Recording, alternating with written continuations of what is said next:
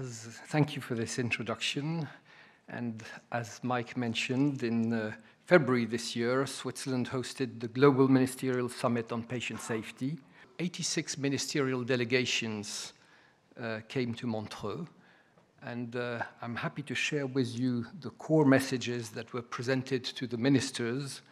And I've been invited to also share my thoughts about the way forward. So here you can see the context and atmosphere of the ministerial day. You can see the ministers sitting at the round tables at the front and the patient safety experts sitting at the back with prestigious speakers such as WHO Director General, such as the President of Switzerland, such as the founder of the Patient Safety Movement Foundation, and the picture of the ministers in Montreux. Day one is a gathering of the experts with 15 panels identifying, collecting, debating the proposed messages for the ministers. And at the end of day one, two of us managed the prioritization process, and we delivered these messages to the ministers on the beginning of day two. So I would like to review with you these core messages that were presented to the ministers. The first one is that an enormous burden of harm remains linked to unsafe care, despite efforts in several domains. According to WHO, 1 in 10 patients gets harmed receiving care.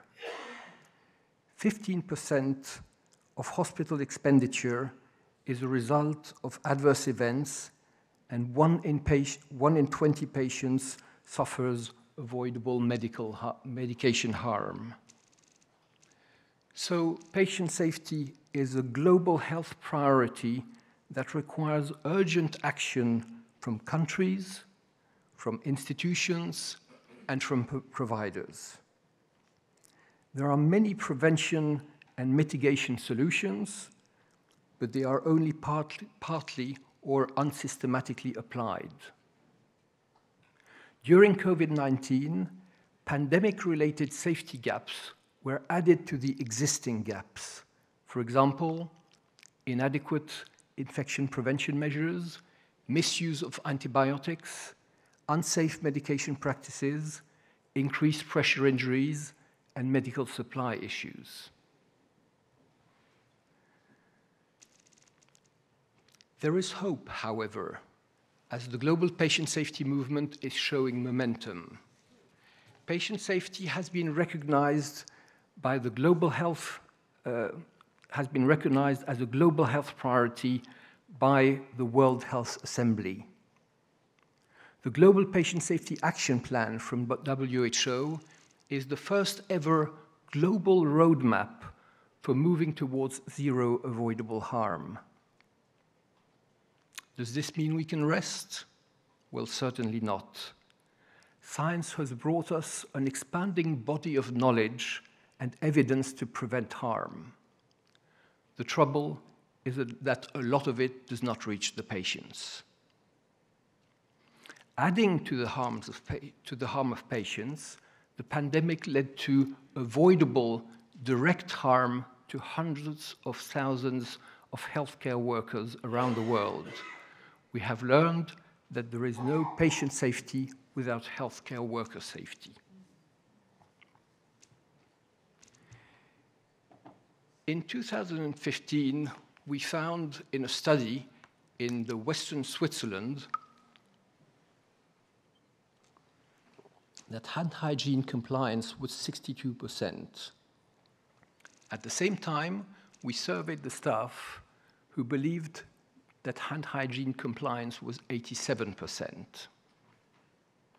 Yes, until we measure our compliance to best practice, we tend to overestimate our performance.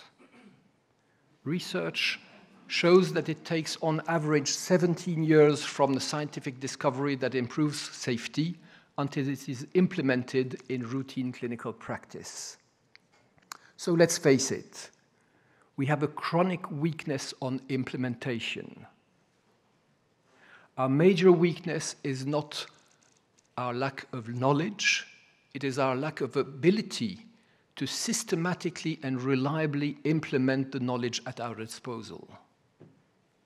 We are very much in need for new knowledge around best practices for the process of implementation. During COVID-19, rapid implementation proved possible in service delivery transformations, vaccines development, and digital literacy, for example. So implementation science is the scientific study of methods to promote the systematic uptake of research findings and other evidence-based practices into routine practice. It takes us through steps to understand, one, who needs to do what differently, two, what factors determine whether they do it or not, three, which strategies are effective to target these factors, and four, how can we measure outcomes? While there are no magic bullets and nothing works well all the time, the key to effective implementation is to support actors to change their behavior. Behavioral science, for example, provides practical means to achieve faster and more effective change. The discussions during the expert day have highlighted the need for healthcare systems to have a clear strategy on building capacity and capability for patient safety improvement and change.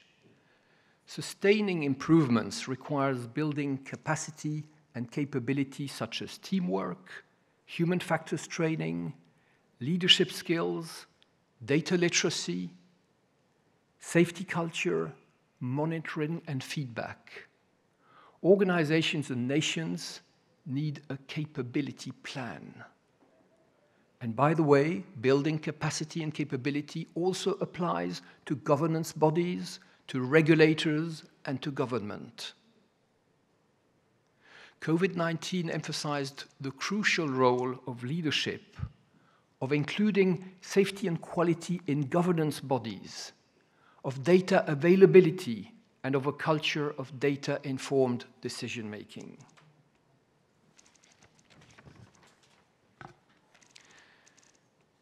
The governance of the macro system is important to support patient safety implementation and create a fertile ground.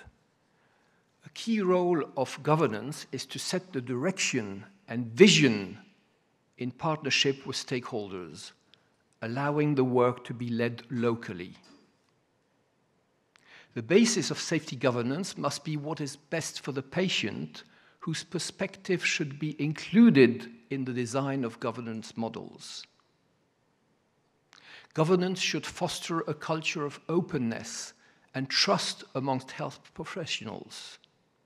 Political leadership should keep putting patient safety at the top of its health policy agenda and should ensure implementation of patient safety strategies. Over the course of the COVID-19 pandemic, countries have observed declining levels of trust in government. Misinformation and disinformation have, at times, obstructed the delivery of safe care. The pandemic also exposed long-standing health inequities impacting patient safety.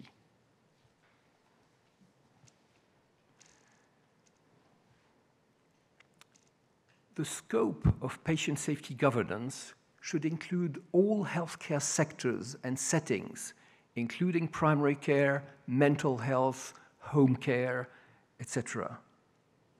Research and implementation in patient safety strategies have often started at the hospital.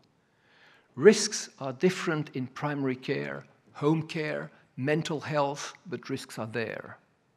Research and improvement programs are needed in these fields. Nations should assess the state of patient safety in mental health, be it in the community or in health facilities. Patients with mental health conditions have unique vulnerabilities, and their safety matters.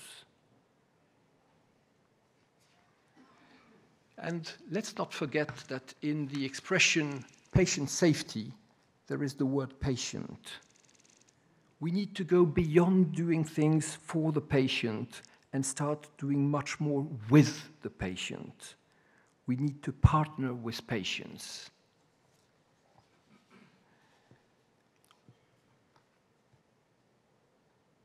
COVID-19 was a very noisy pandemic. Let's not forget all the silent pandemics that continue to spread every day, such as healthcare-associated infections, antimicrobial resistance, and unsafe patient care. So these are the key messages that were presented to the ministers in Montreux. I've been invited, as the last slide, to conclude with my thoughts about the way forward.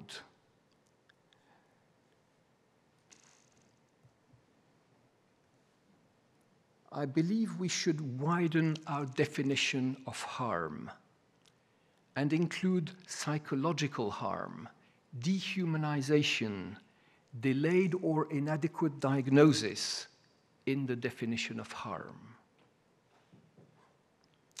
Culture drives behavior.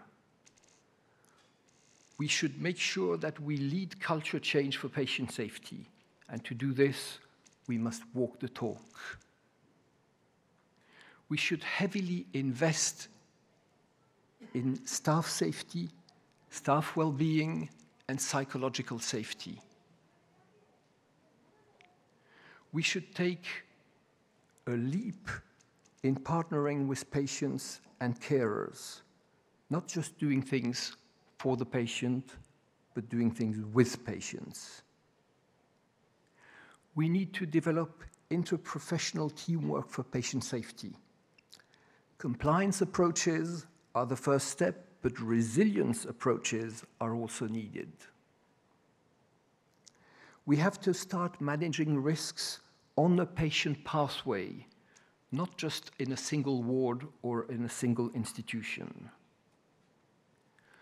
We need to invest more in building capacity and capability for patient safety, in infrastructure, in nurturing the ground on which patient safety will grow. And finally, we have a responsibility to embed patient safety in the governance process at the country level, at the meso level, and in the microsystem. Thank you.